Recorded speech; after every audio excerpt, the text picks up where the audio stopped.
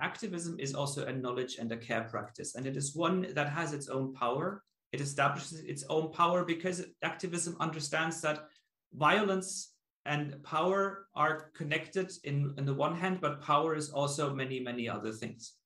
It is how you create a will of people for change, a will maybe to battle sometimes, but also a will to make peace, a will to open doors and a will to close them to those who are not willing to open doors for others, right? All of these. And I think, and this may sound a little bit abstract, I know, but what I'm getting at is there's a will to power, there's a will to knowledge, but there's also a will to care.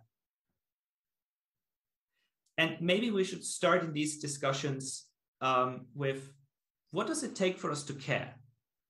What does it take for us to care about others? First of all, because if we care about others and for others and learn to care about ourselves and for ourselves in one constellation, right?